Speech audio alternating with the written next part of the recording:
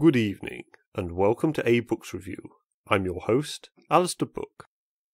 Tonight I review On the Odd Hours by Eric Liberge, part of the Louvre editions published in English by NBM Comics Lit. A young deaf man with no career ambitions finds his ideal job working on the odd hours as a night watchman at the Louvre, or more correctly, the job finds him. His unique ability to communicate with the souls of the artwork enables him to help them come to life at night. Initially, this sends him running, but he soon realizes the importance of his gift. This paperback is packed with small panels that move the story along. Eric's palette is subdued and dark, creating a mysterious nighttime atmosphere, even during the day scenes.